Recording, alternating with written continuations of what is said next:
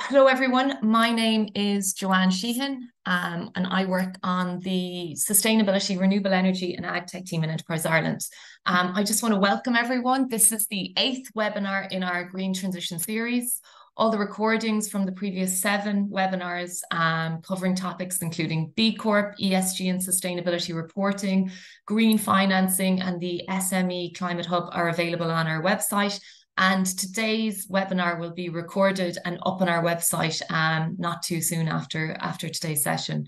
There'll be a small bit of space for a Q&A at the end of the webinar today, and you can put questions in the chat and we'll pick them up as we go.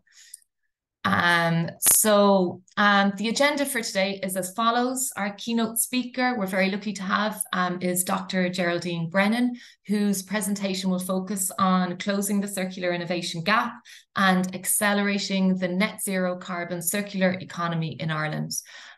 We'll then have a panel discussion, but before I introduce our speakers, I just want to highlight Enterprise Ireland's upcoming sustainability Kickstarter workshops. So these are starting this Friday, the 27th of October, and will be running every second week up until the end of the year. The Kickstarters are free and have been developed to help companies understand the importance of sustainability and ESG to their business. They're not webinars, they're workshops, and they have been designed with a very specific outcome in mind. Every participant will walk away with a sustainability action plan relative to their business. So as a call to action at the end of today's webinar, I urge anyone who's listening who is an Enterprise Ireland client company, a local enterprise office client company, or an Údarás na Gaeltachta client company to sign up to a Kickstarter. I'll talk more about the Kickstarters at the end. But now let me introduce our speakers today. So Dr. Geraldine Brennan is the head of circular economy at Irish Manufacturing Research, IMR, an Enterprise Ireland and IDA supported technology centre. Within IMR's Sustainable Manufacturing Division, Geraldine leads the Circular Economy Unit and the national flagship Circular Economy Initiative, Circulaire, which is Ireland's first industry-led public-private partnership dedicated to scaling circular innovation. Geraldine is a strategic circular economy expert, systems thinker, and senior leader with over 15 years of multi-sectoral experience working horizontally and laterally in industry, applied research, sustainability consulting, advertising, and communications. She has a track record of building public-private partnerships to deliver on the circular economy's transformation potential. Geraldine holds a PhD in strategic management and sustainable development and has authored thought leadership on scaling circular innovation. So we're very lucky to have Geraldine today. Joining Geraldine for the panel later on is Fergus O'Sullivan, who is plant manager in Arista, which is an international bakery company with a leadership position in convenience bakery. Paul Farrell, who is the joint CEO of Farrell Furniture. Paul has over 40 years experience in the furniture industry, providing leadership, strategic vision and direction for Farrell. And Paul is dedicated to stimulating an environment for innovation and aligning customer objectives with the commercial ambitions of the business throughout. And also Kevin Cronin, who is the Chief Operating Officer of Freefoam Building Products. Kevin has over 20 years experience with Freefoam Building Products, a qualified management accountant. Kevin is currently the COO at Freefoam. He's responsible for the strategic development and deployment of operational excellence and sustainability at Freefoam and has headed up many innovative and transformative circular projects at Freefoam. So without further ado, I'll hand over to Geraldine, who will go through a presentation today and speak to us about all things circular economy. Thank you, Geraldine. Thank you, Joanne, for the kind introduction. It's a pleasure to be here today. Give me 1 second and I'll just share my screen and I'll get started.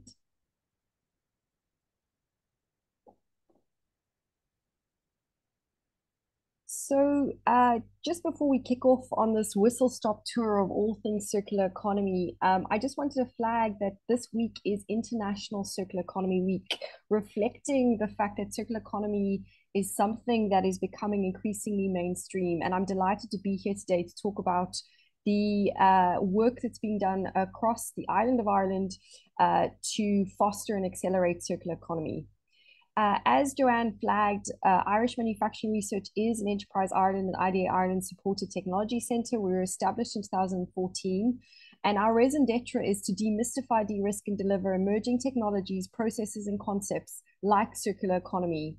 We work across 4 key thematic pillars, all of which oriented towards supporting industry to capture and create value and ultimately deliver industry impact through digitization, automation and control, design for manufacturing, and sustainable manufacturing, where I sit.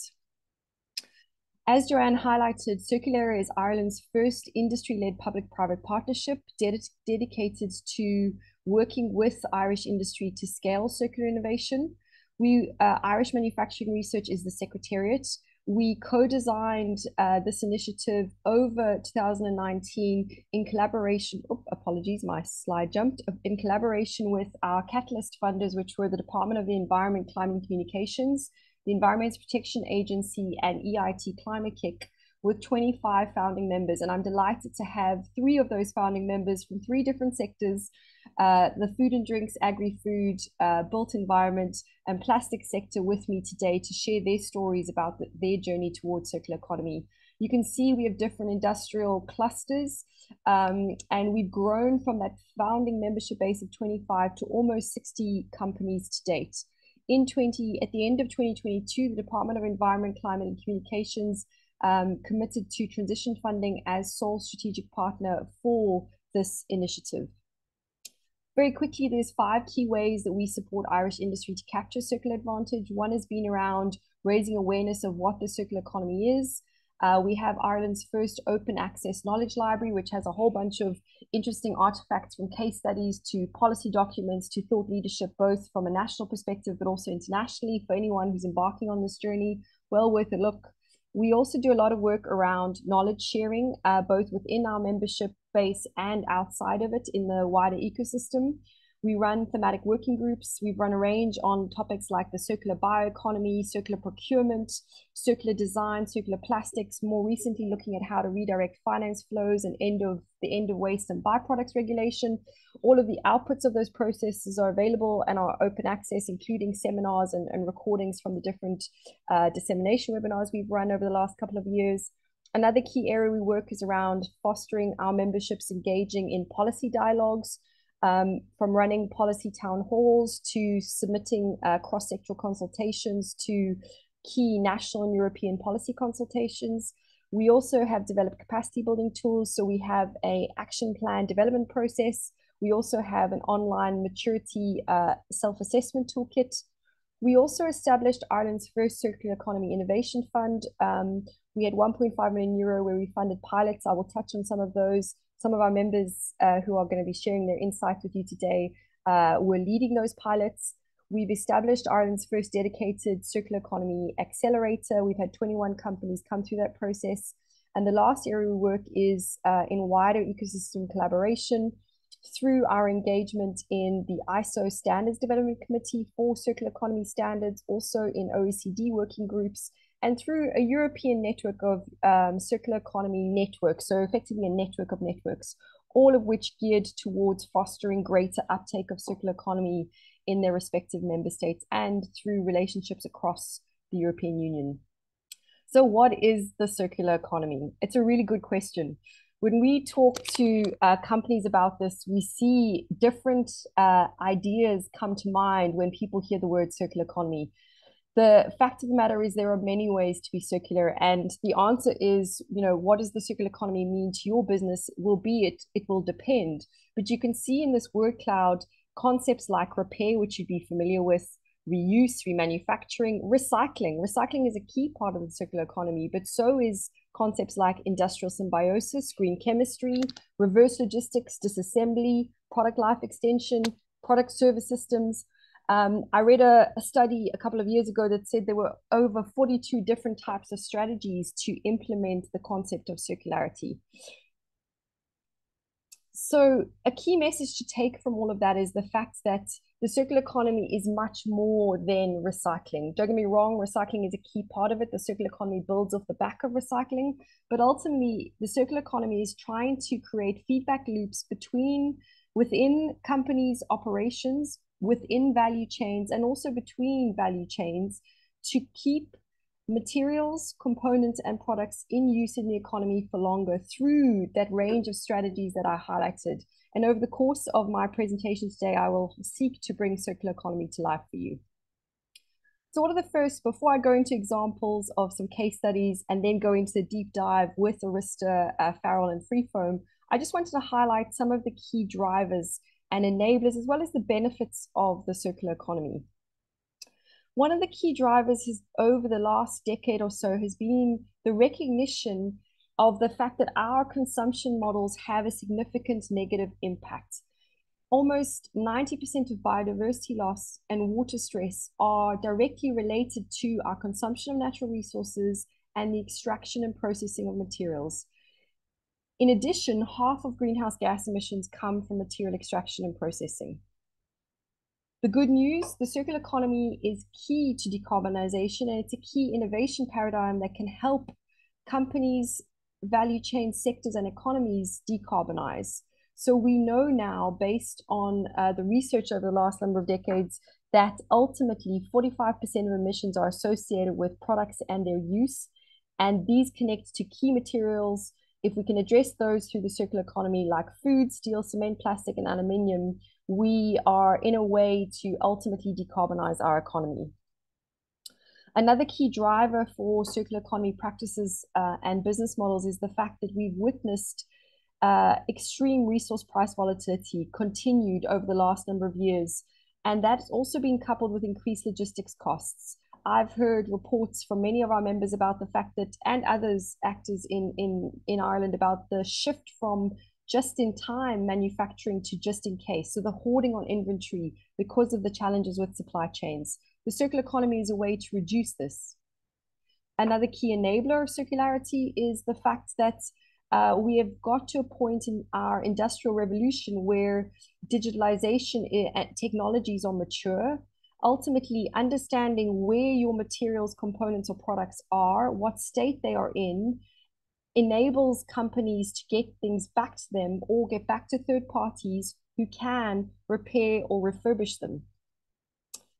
Another key driver at a macro level is the European Union, the policy, their commitment through the Green Deal to a twin transition, which is both green and digital.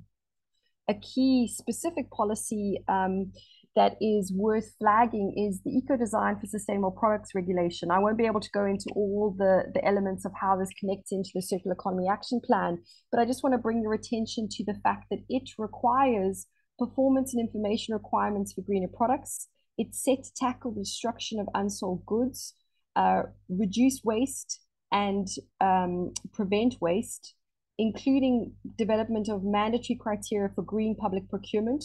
Public procurement and private procurement is another key driver of circular economy and enabler of circular economy. Another connected element is, and as I mentioned around digitalization, is the forthcoming digital product passport and the related labeling rules, as well as the fact that there will be stronger market surveillance with regards to sustainability and circular economy criteria for products placed on the EU markets. And all of this is about making sustainability and circularity the norm and creating a more resilient single market. Another key driver for the adoption of circular economy by industry is the Sustainable Finance Taxonomy and the Corporate Sustainability Reporting Directive, because circular economy is a specific objective and reporting area in both of these key mechanisms, which are driving how the finance sector is going to invest in industry. So now bringing a spotlight to some of the drivers from an Irish perspective, particularly some of the policy drivers, and then I will touch on the benefits and the opportunities from an Irish perspective before heading to cases. So essentially, there is a so-called circular innovation gap in Ireland. It was estimated by the EPA in 2019 that we use over 100 million tons of materials annually. There was a study that the EPA commissioned back in 2013, almost 10 years ago now, that a 5% improvement could yield over 2 billion euro per annum for the Irish economy. A follow-up study in 2019 said that ultimately this opportunity hadn't yet to be capitalized on. And when IMR, in collaboration with our founding companies as well as our strategic partners, were building the business case for Circulera, we recognized and highlighted the fact that there's this knowledge and awareness raising gap, as well as a capacity building specifically within companies around circular economy means for you. And then ultimately, if you can address general awareness and knowledge around circular economy, if you can build capacity and understanding of what it means specifically for your business, where you are in your supply chain and in your sector, that ultimately fosters and leads and converts into implementation of circular economy practices. So some significant milestones in Ireland's transition to a circular economy. At the end of December 2021, the Department of Environment, Climate and Communications published the whole of government circular economy strategy, which ultimately sets the ambition for Ireland to achieve an average circular economy material use rate. So Ireland is currently has a very low material use rate. Connected to that economic opportunity I highlighted. The following year, and this is a significant landmark Circular Economy Act where the circular economy was written into law and placed on statutory footing. Basically, what that means is that regardless of subsequent governments, the circular economy is not going away. It's much like the Climate Act, which you probably heard from in previous webinars. Ultimately, the Irish government recognizes that climate action and circular economy go hand in hand, and they are fundamental in order for Ireland to achieve its decarbonisation targets by 2030 and 2050. Another key development, again, that's driving the shift and transition towards circularity for Irish industry is the fact, and as I said, connected to this interconnection between climate action and circularity, is the announcement of sectoral emission ceilings. And then I suppose, and this is a whistle-stop tour, I'm afraid, but kind of bringing that all together, ultimately the drivers in a very practical way for companies, and I'll invite Arista and Farrell and Freefoam to share their perspective on these drivers and which ones have been key to them. There are cost savings from looking and going on structural waste hunts to look where there are inefficiencies in your business and where waste is occurring and could be prevented or valorized, meaning value could be created from it by turning it into an ingredient for something else if you're in the food sector, or recycling it back into a process. There's also new revenue opportunities from looking at your business through a circular economy lens. There's huge opportunities connected to environmental performance, connected to ESG and things like the Corporate Sustainability Reporting Directive. The circular economy is fundamentally an innovation opportunity, as I flagged earlier, as a key driver and why companies across the world are embracing circular economy. It's about that resilience to supply chain shocks, the potential to reshore, perhaps source your materials on the island of Ireland, in the Republic of Ireland, or in Europe. It's also really about future-proofing your business. And then it's ultimately about ensuring that you are in compliance with the regulations that are coming down the tracks from a European perspective. So some of the benefits and opportunities. There are macroeconomic benefits, economic growth and resource cost savings, the job creation and job retention opportunities from reshoring or creating secondary raw material markets. The environmental benefits I've flagged, and it's connected to some of the drivers for why industry are embracing circular economy because of the decarbonization potential. The fact that it also contributes to several UN Sustainable Development Goals. From a business perspective, I've flagged already the resilience to resource price volatility and supply chain shocks. The potential for new revenue models and value creation opportunities, perhaps from shifting to offering a repair or remanufacturing business model through a product service system as opposed to direct sales. These also tend to lead to different customer relationships and enhanced customer loyalty because you have repeat engagement with your clients. From a social perspective, the benefits are around job creation and job retention, and also about providing quality work at high quality work at a variety of skill levels. And then the financial savings and consumer empowerment that comes from engaging with keeping products in use in the economy. In terms of the opportunities, again, I'll highlight a study that flagged quite a detailed study that looked at different sectors and highlighted that food and beverages, pharmaceuticals, chemicals, non-metallic mineral products, construction, retail, accommodation, food services were the sectors where the biggest resource productivity, circular economy opportunities exist in the context of the Irish economy. We've done, through Circulare's work, a huge amount of work on a range of different opportunities, and I don't unfortunately have the capacity to cover all of them, but I just wanted to draw your attention to the different sectoral guides, good practice guides, which highlight different opportunities, the state of the sector, and best practice both nationally and internationally, across from agriculture and the bio-based industries, in the context of transport, so road and rail, in the context of aviation, ICT and electronics, food and drinks, construction, the built environment, textiles and fashion, and maritime and shipping. So those are all available online on our online repository. So shifting tack now, I just wanted to highlight a couple of examples that again, if we go back to that word cloud I showed you with all these different words, which, perhaps have different meanings, and you might be going, what are we talking about when we say revalorization? Or for example, industrial symbiosis. So industrial symbiosis is about this concept of thinking about waste as a resource. So effectively the byproduct or residual from one production process or one product might be an input or a resource into another. The example that you're looking at, Carnot, is a case study of a French venture who went, data centers and computing creates heat, waste heat. I wonder if we could come up with a distributed computing model. Could we turn radiators, could we design a radiator that ultimately is a distributed computer? So effectively, you have in public buildings in a part of France, you have radiators that are ultimately computers, and the waste heat that's generated through these distributed data centers are heating buildings. And that's an example of how circular economy is really turning things on its head.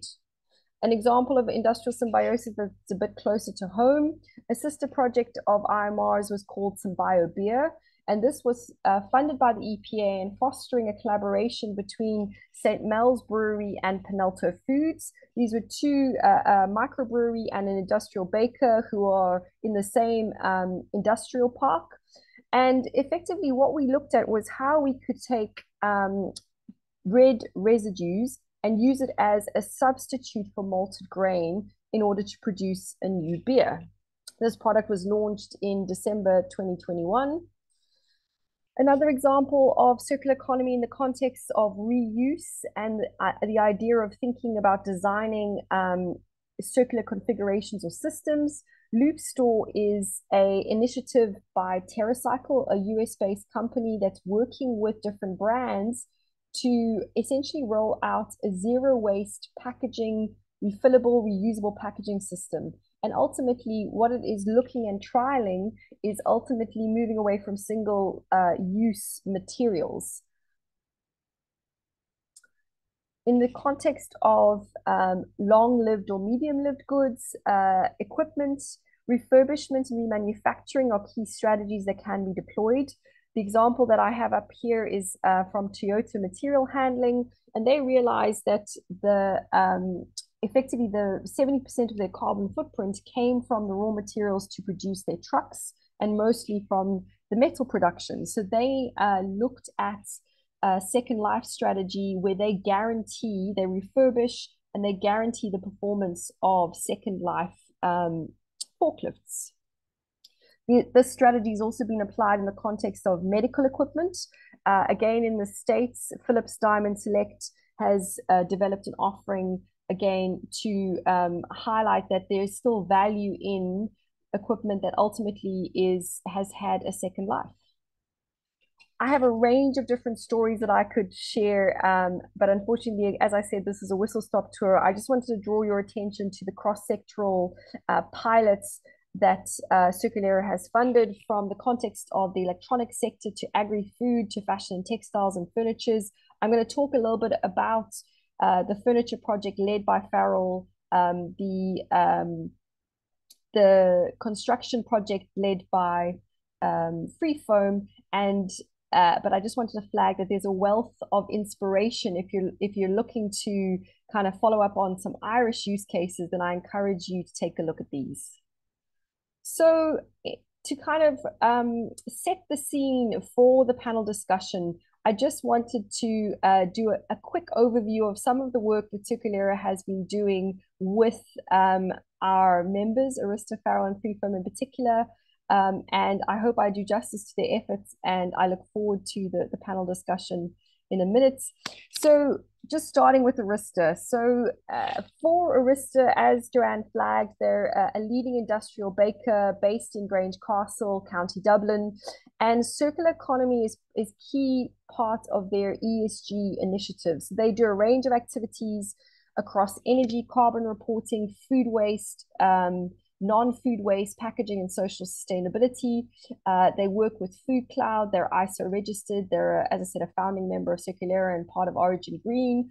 And very recently, and Fergus will be able to tell you a little bit more, they were announced as the EPA's Food Waste Charter Champion for the bakery sector. So this is an initiative driven by the EPA to encourage food waste prevention and reporting in order to reduce, through circular economy practices and resource efficiency, the loss, the emissions that comes from food waste in the food and manufacturing processing sector. Moving to Farrell Furniture, as Joanne flagged, Farrell Furniture, Paul is a joint CEO of Farrell Furniture, which is a family-run furniture manufacturer operating in RD County Louth. Farrell Furniture were an awardee of Circulera's Innovation Fund in 2020 in collaboration with the OPW and Atlantic Technological University. And the Do More with Less pilot was a example of a furniture take-back scheme, because I don't want to speak on Farrell's behalf, but they have a long-lived product. And the key thing was how they could potentially get it back, and also how, given that they are a B2B manufacturer, they could work with the OPW to shift from green to circular procurement. The pilot impacts delivered over 1 ton of material recovery, 3 tons of carbon diverted from disposal, and also proved that there were cost savings with regards to the maintenance and product life extension of a Cranach chair. It had implications for government tendering, as well as the potential for government to invest in new track and trace software in order to foster circularity. Last but not least is Freefoam Building Products. Kevin is, Freefoam Building Products, before I go into the pilot example here, they're a PVC fascia, soffit, and rainwater system manufacturer who are headquartered in Cork. The diagram you have in front of you is summarizing the circular economy power of many pilot, which was a B2B construction take back. So ultimately, Freefoam, as the manufacturer of its product, was seeking to take back for everything, including packaging, connected to their product once it had been installed, working in partnership with their customer Mulligan Guttering and Glenveigh Homes, the end user. And ultimately, in this pilot, Shabra plastics manufacturer was involved in order to find circular economy opportunities to valorize any waste materials. You can see there on the right-hand side that there was some significant impacts that came from the project, from prevention, looking at packaging redesign to remove the use of polypropylene tape, leading to over almost 100,000 euros worth of savings, over 25 tons of packaging materials diverted from recycling to reuse, over 50,000 euros annual savings, 12 tons of material on the Glenveigh sites being diverted from energy recovering to recycling and reuse, and many more opportunities that I'm sure Kevin can speak to. So that's me. I'd like to invite Fergus O'Sullivan, Paul Farrell, and Kevin Cronin to turn their cameras on and join me in a conversation around your journey towards the circular economy. So I'm going to stop sharing my slides. You're very welcome. Thank you, Kevin, Fergus, and Paul, for coming and joining us today. So, Paul, as you're on the screen, I'm going to start with you. I'll put you in the hot seat. No problem.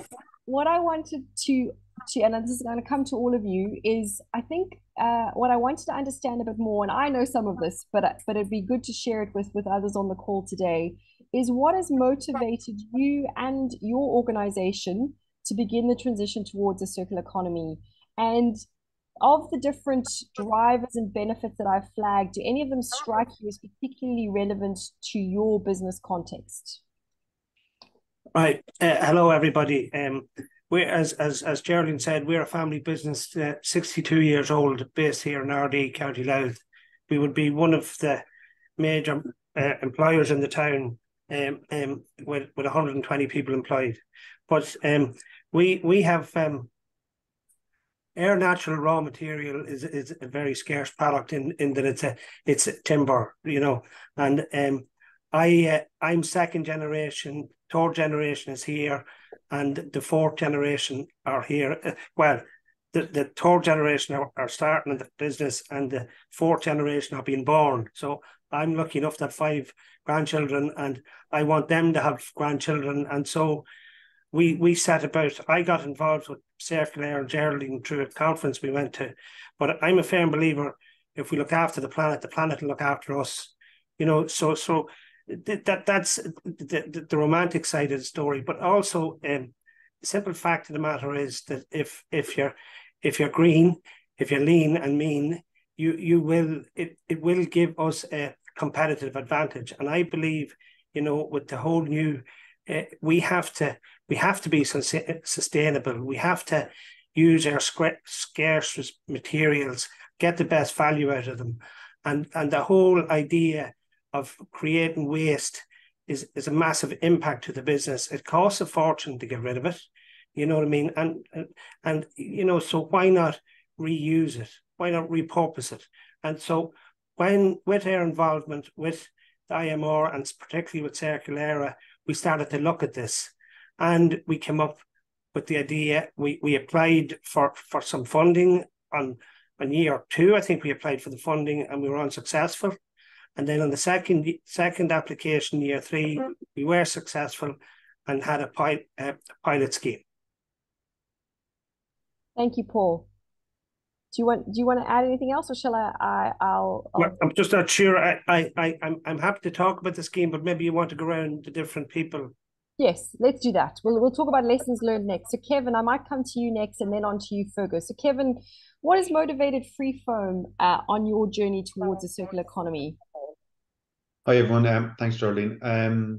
For Freefoam, I suppose it was about building on our lean journey. We've been supported by Enterprise Ireland to undertake a Lean Plus programme. And we learned all about Tim Woods and the 8 wastes, and obviously material is a big part of that, over processing, over production.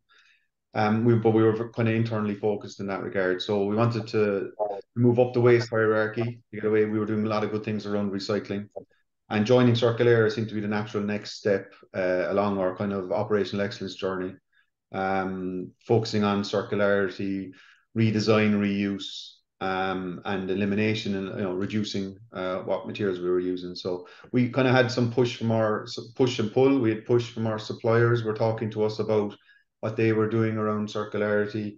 Our team were very interested in it because we were eliminating waste at all levels as best we could, going through the Lean Plus programs. And then we anticipated we were going to get pull from our customers. We knew they were going to start asking us, what's our carbon footprint? How do we reduce? Can we reduce the carbon footprint? What are we doing around not just recycling, but to reduce that carbon footprint? And we knew getting involved in looking at circular business models was going to help us in that regard. And certainly that's happened, especially in the last 2 years. We've seen since we joined Circulera, a lot of our customers very much focused on that. Thank you, Kevin. Fergus, Arista's journey in this space. Yeah, there's a lot of similarities to Kevin. I suppose we've had ISO 14000. We've always been environmentally aware for the last probably 8 years. And with that, we've had objectives and we've monitored our environmental effects. But over the past number of years, I suppose it's got a lot different with carbon emissions and that. And it helps greatly that we're part of a large group. There are over 32 sites in Arista, and the group has a very strong and detailed ESG agenda, and we're very much part of that. That's driving us in that direction. Like Kevin, a lot of our customers are large UK and Ireland multiples, and they are very demanding in our environmental credentials. They're almost demanding Scope 3 emission publications and that. And finally, I suppose, nearly everything you do with circularity and waste minimization is you save money. And we're very much down that route as well. So I suppose company, being part of a large group, customers, and overall, I suppose it's our responsibility to the environment, but company, customers, and cost savings. Thank you, Fergus. And I suppose that's the thing. Ultimately, a circular economy model is about decoupling resource use from growth. So the idea is that it is an economic way, it's an economic model, it's a business model. It is meant to deliver cost savings and create value. Thank you. So my next question is, if someone were to tap you on the shoulder, given that all of you have been on this journey for a number of years, different journeys, what would be the key lessons learned from your journey that you would share with those listening in today? So the things you wish someone else had tapped you on the shoulder a couple of years ago and said, think about this if you're going to go on this journey towards the circular economy as part of your sustainability journey. And I'll look to someone who, I'll give you a second and see who wants to respond first. I suppose I'll give a quick answer and say knowledge is everything. I think by being members of Circulera, by being part of a large Arista group, it's essential that like we've got SSE Electricity grants, we've got EI grants, we have some very good projects. We'd love to learn other projects that other companies are doing, but it's to try and get as much information from the industry peers. Like I've said it to you before, Geraldine, I think having food industries kind of joining together, it's difficult with competitor bakeries. We can't all tell each other.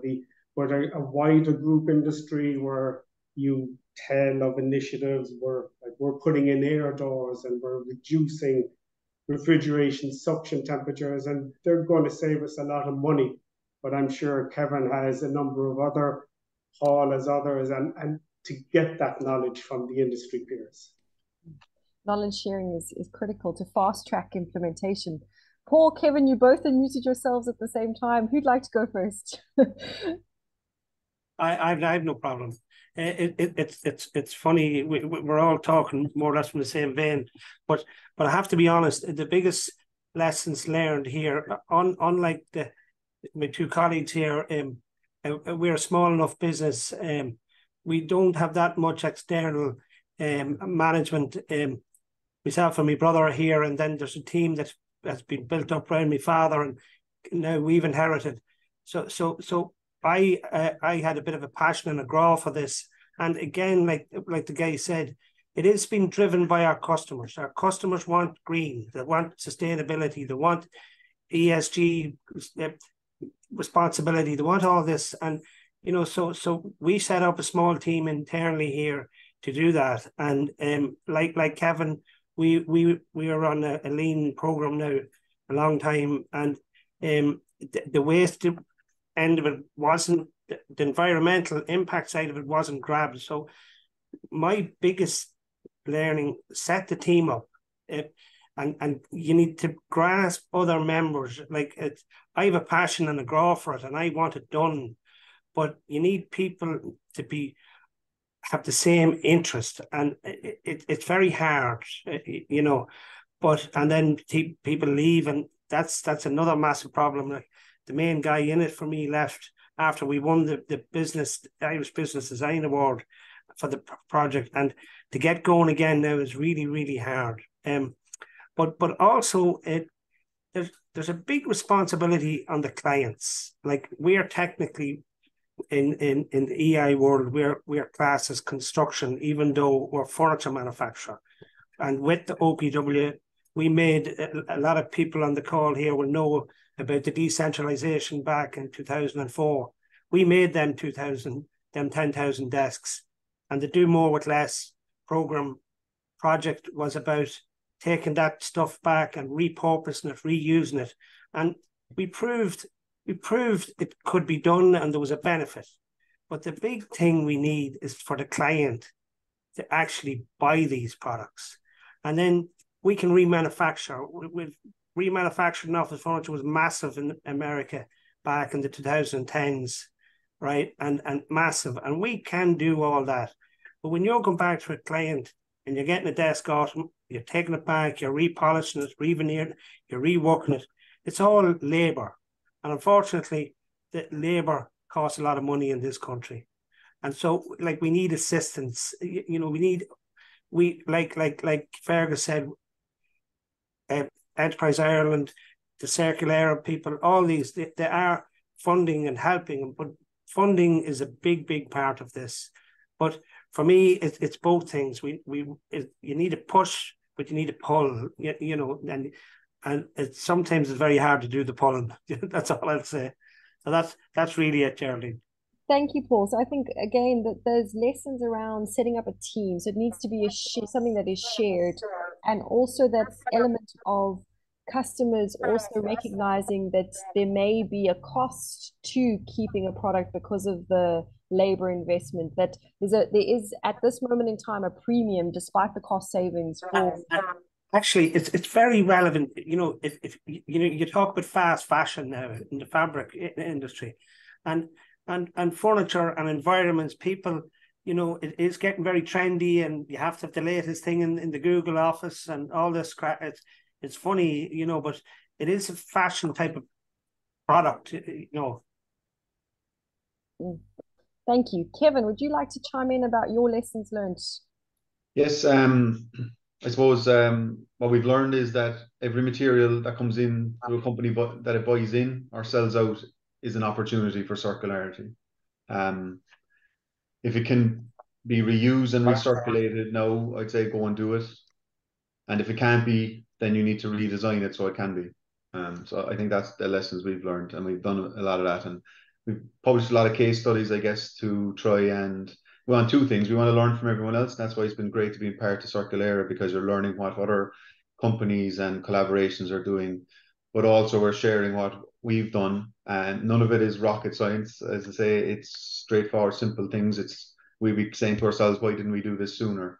But we wanted to share that so that hopefully our suppliers and customers will share with us as well what they want, what they're doing, and maybe some opportunities that they see around circular economy that we can take on. So that's really it. And I'd say I'd echo what Fergus and Paul have said. You know, we can try and help save the planet and save money in a lot of cases at the same time. It doesn't have to be a huge cost burden. There's a lot of low-hanging fruit, a lot of good opportunities where you can keep materials in upcycled and in reuse and save money at the same time. And I think it's what all of you have kind of highlighted is the fact that some of the things, there's sharing opportunities between sectors and within sectors around, as you say, it's not rocket science. So this idea of trying to get use cases out there that others can fast track and perhaps replicate, or in a context appropriate way, but ultimately share that knowledge to highlight where those easy circular economy practices are and how to get them implemented. as you said, you wish you'd done them sooner. But I really like the way you kind of highlighted that every material coming in, I just want to reiterate it, every material coming in and every material leaving your site is an opportunity for the circular economy. And as you said, if you can't reuse it, repurpose it, remanufacture it, or recycle it, then you need to redesign it. That is a very succinct way of summarizing, I suppose, that macro circular economy opportunity. Thank you, Kevin. Well, I'll just say, Geraldine, in the woodwork space at the minute, we've set up a group, the Irish Woodwork Interiors Network Group. Yes, and IWN. And we generally well, during the COVID they were brilliant, and we all talked with things, what was going on, what were they doing. But we now, there's I'd say there's quarterly events and we share stuff and we actually talk, and people have asked me about circularity and what is this circular stuff, and you talk, so the network groups are great. And then even going to to be a member of the Circulaire and to go to their quarterly things is fantastic, and even here we depending on what kind of projects we are running through the place, we tend to keep the waste, so we do have trailers full of it because we know, okay, well, we'll get a job that needs a bigger top or a bigger panel, and and we'll use it back up. So, look, so it's good to talk to everybody, And Paul, it sounds like what Farrell, through both Lean and engagement with Circulaire, there's a recognition that there is value in waste, and that's another key element of circular economy, recognizing that there's economic value, there's environmental emissions, there's carbon emissions, but there's value in everything that is ultimately wasted. And that's kind of what we're trying to turn on its head with this whole circular economy paradigm. Great. Well, my last question for the panel is just, actually, I've got two, so feel free to answer either, because I can see Joanne, thanks for coming in and giving us that kind of 5-minute warning. Do you have any recommendations on what needs to happen next to foster and accelerate circular economy adoption in your sector? Or do you have or see any key opportunities for your supply chain or for sectoral collaboration to unlock circular economies? So if you could wave a magic wand to kind of accelerate circular economy adoption, Paul, in the context of your B2B business, what would it be? What would you like to see? You're in the hot seat because you're on the main screen. The magic wand for me would be, now we have a couple of different sectors, but the magic wand to me would be for people, the influencers, and I mean the top tier of the people, that it is okay to use secondhand. You know what I mean, or reuse is okay.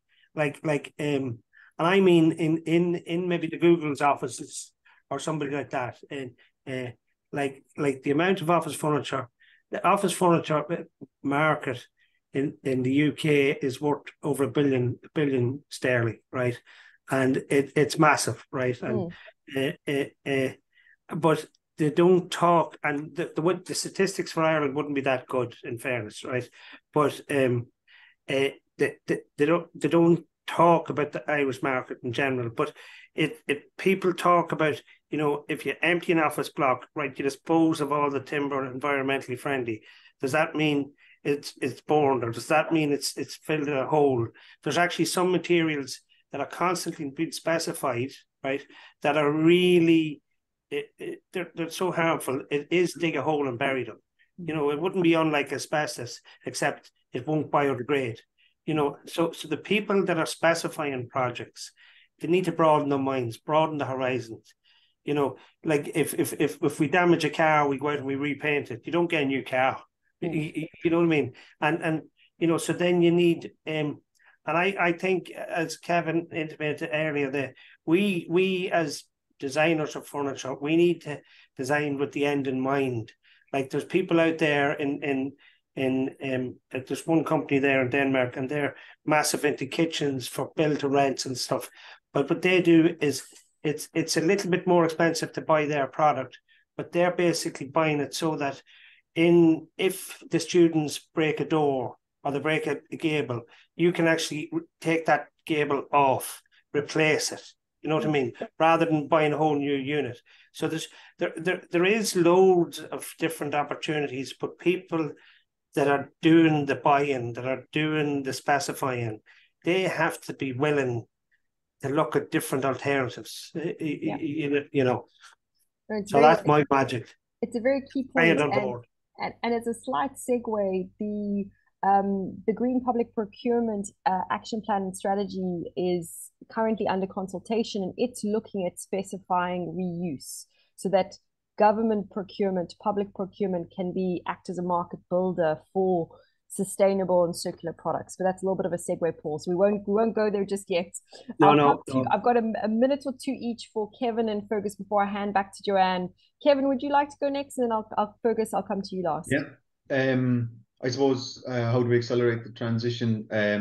For us to scale and roll out our pilot scheme further, the major challenge for us is end of waste and byproduct regulation. And we've been able to take the learnings from the pilot we've completed in Ireland and implemented in the UK very quickly, very easily, and very cost effectively. So very low cost within a couple of weeks.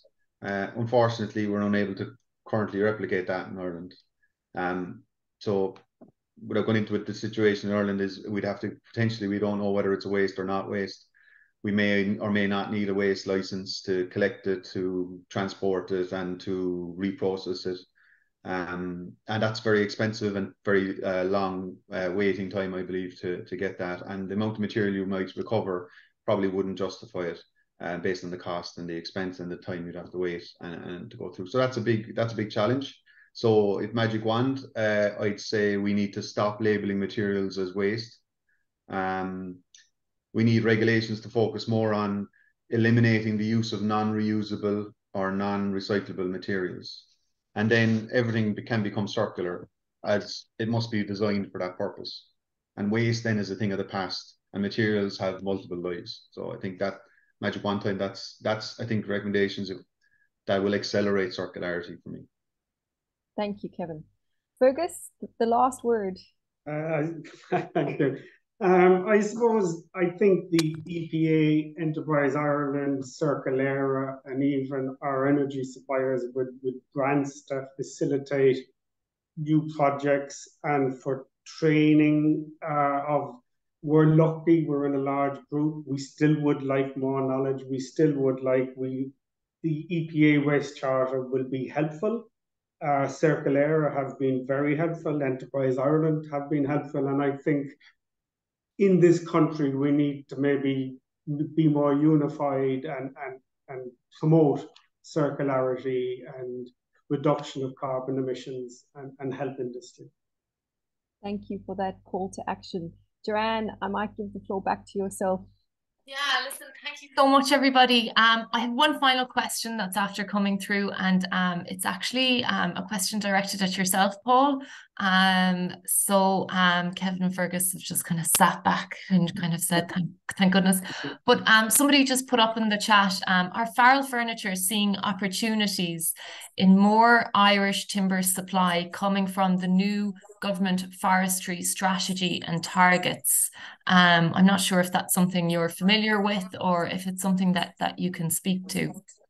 It's not, frankly, but that there's a massive amount of native timber coming online, towards the 2040 strategy from the construction sector. But it's not like we're in composite materials.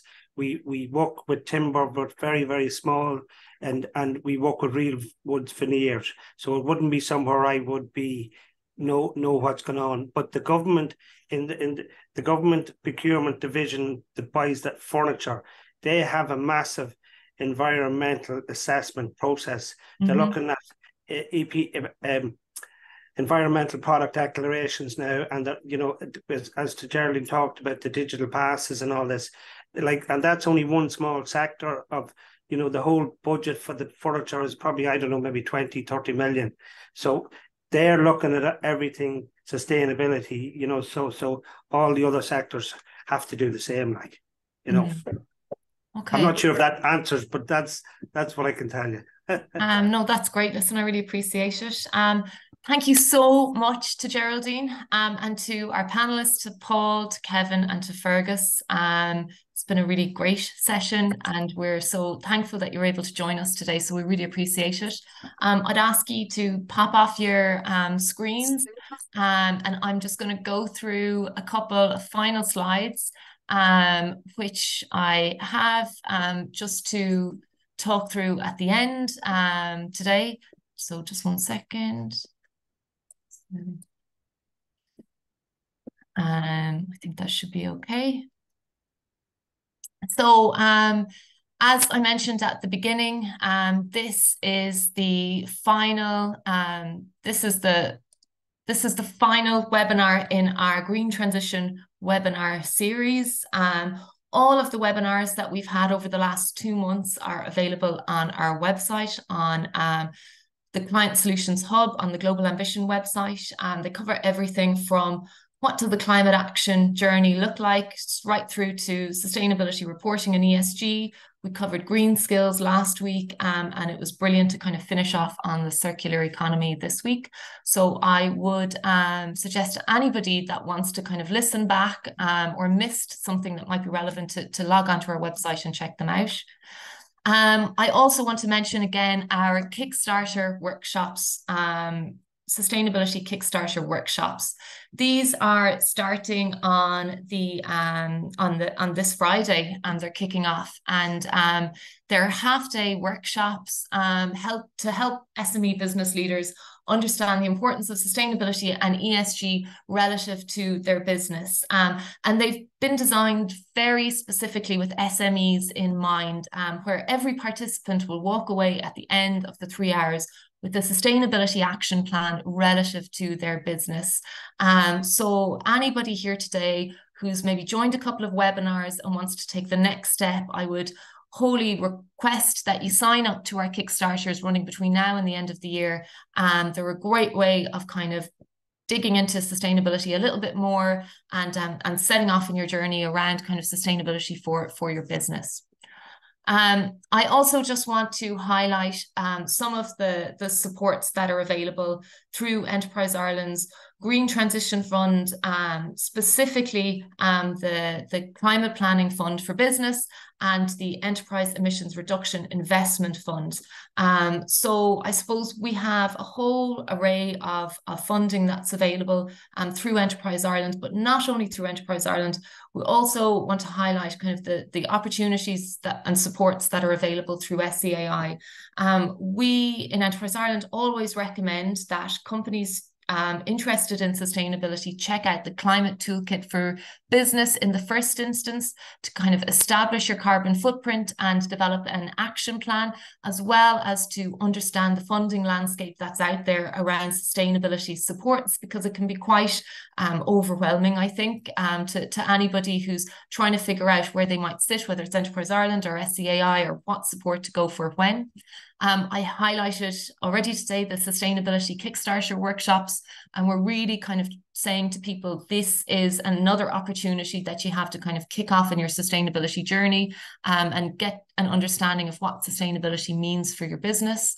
It's also worth highlighting the SCAI energy audit voucher that's available to companies to get somebody to carry out an energy audit on your business, as well as the Energy Academy that you can access through the SCAI's website.